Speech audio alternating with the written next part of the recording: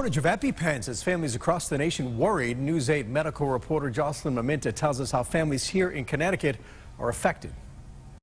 It appears Connecticut families have been affected somewhat by the EpiPen shortage.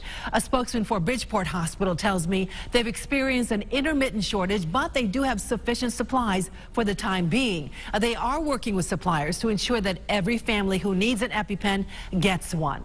The FDA announced this week a major EpiPen manufacturer is dealing with manufacturing delays, causing spotty shortages nationwide. Hartford Healthcare, Connecticut Children's Medical Center, and UConn Health reporting no shortage issues.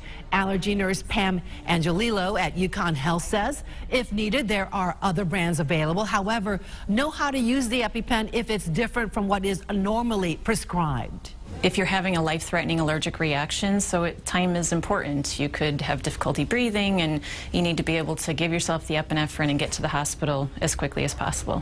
The medication is prescribed for patients with life-threatening allergic reactions. These are people with severe allergies to food, insect bites, drugs, and other substances. Jocelyn Maminta, News 8.